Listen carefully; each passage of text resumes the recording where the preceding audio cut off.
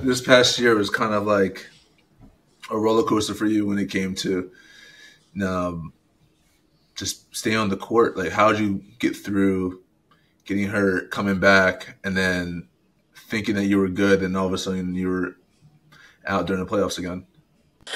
Nah, I mean it's like it doesn't happen like almost like 3 years in a row, bro. Like start off good, I'm good, feeling good. Always around December, January, some bullshit happened like that, and it's like, I mean, I try to stay in good spirits about it, but like it'd be so hard to do. Like for the most part, you just like same shit again, again, and again, and it's like it's tough. So like, really. I just gotta find shit to distract me because if I'm thinking about it, I'm gonna get mad as shit, and I might do put Josh Ass in the headlock just for the hell of it. Like, but I mean, just try to stay in good spirits of it. So just let it take its course, I guess. But that shit trash. And what was the one thing this year that got kept your mind off of it? Really, at least I mean, I got to spend more time with my daughter. Like instead of like having to travel so much, I would just like be at home, see her, you know, and shit like that. But that was really it. Other than that, I couldn't do nothing. Had to stay in bed. Had to hop to the shower. How old is your daughter? She's 11 months. That's awesome. You're probably a better dad than Josh. Oh, for sure. Mm. Nope, my kid is somewhere. Exactly. When's the first fishing trip with your daughter?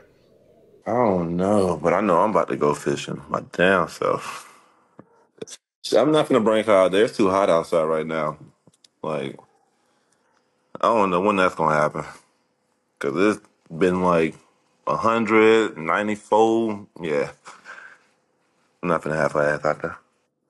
Do you have any vision of her playing basketball, or like you just like whatever she wants Yeah, to it's do, pretty wherever much she's happy? whatever she want to do. Like, obviously she'll see it like that I played and stuff like that. But like, at the end of the day, just be if she wants to or not. I'm not gonna like force her or just put it in her face like just some shit you should do. So whatever, just go with the flow. Hey, JB, she might be a hooper, bro, because I think my kid's like a couple months older than her, and I swear there was one time Mitch, she was at the game, and that child damn near like got up. She like got up out the stroller and just like looked me in my eye. Like that's a big kid. Like she looked me in my eye and was like, "Hey, how you doing?" I said, "How you doing, ma'am?"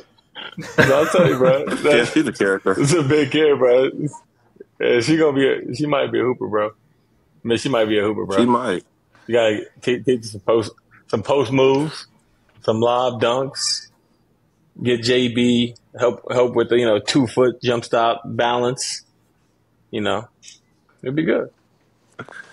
Whatever she want to do, boss. Josh, is she taller than Hazen Hendricks already?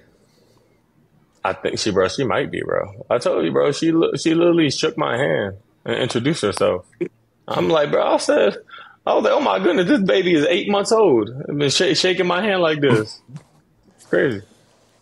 My kids, they just started walking. She was over there, running around having the time of her life, bro. It's crazy. Nice woman though. Nice woman. Sometimes.